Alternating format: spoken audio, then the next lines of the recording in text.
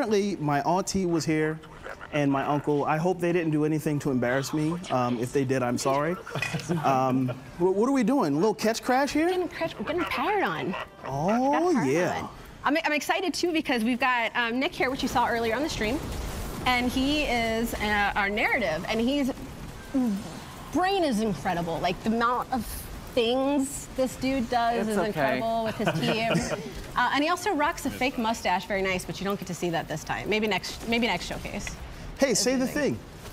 Oh, say the thing. Yes. Am I in say the thing level now? Pirates. Yeah, there we go.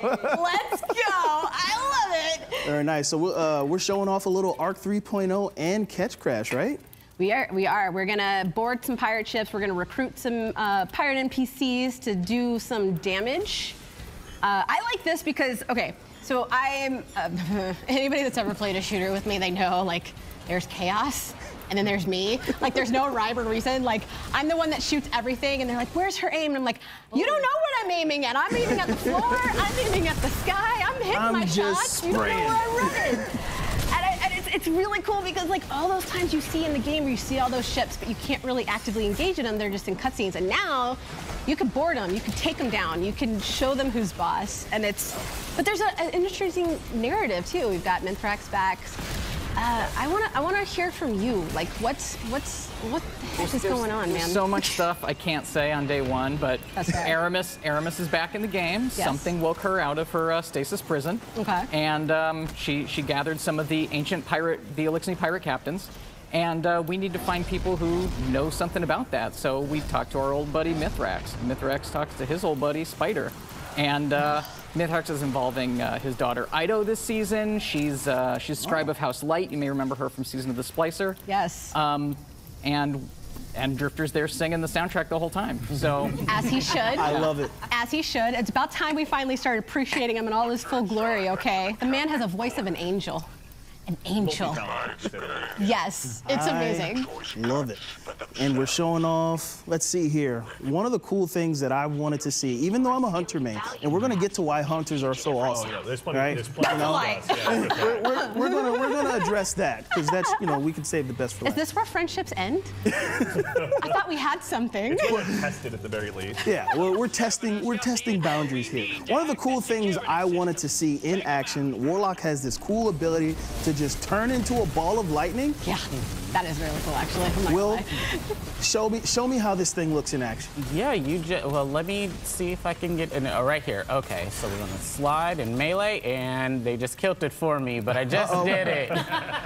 Thanks, everyone. I promise he did it. Yes, I promise I became a lightning ball. I promise. Okay, well, we'll come back around. I want to see this thing take out some bad guys. Anything else we're showing off today? I see a Jug Shield over here. Jug Shield is back? Dude, everything's back. The world doesn't make sense anymore, and it's glorious. All right, Lee, what are we doing? Try not to die to these turrets. Oh. Hey, you survived a thunder crash? Or is that your team? Never mind, just kidding. That was me. It's not PvP. Hey. What's up? Oh, Squiddy Boys. Exploding boys. You're fine. Dude, I've had so many. I think I work too much and play too much Destiny because I actually had a dream the other day that I was being chased by the Splody boys. No. But then I shot them and they like exploded yogurt and it was really gross and weird and awkward. And it's, I don't know why I brought that up because it's very disgusting. Fun, refreshing twist. I don't know. I can't imagine anything in a Splody boy would be fresh. It's probably like curdles. But who doesn't like a good yogurt? That's fair. It's good for the digestive tract, okay? It's good. It's good. I want to talk to Dee. I want to let them play. I want them to, they're going on a boss fight. I want to see what they're doing. I want to hear from you, though. This is your first showcase with us. And you got to actually talk to leadership and the people behind it. Like, looking at this now, what are your thoughts on Season of Plunder? Season of Plunder, I literally just cannot wait to get my hands on it. I'm jealous of all these guys sitting here playing right now.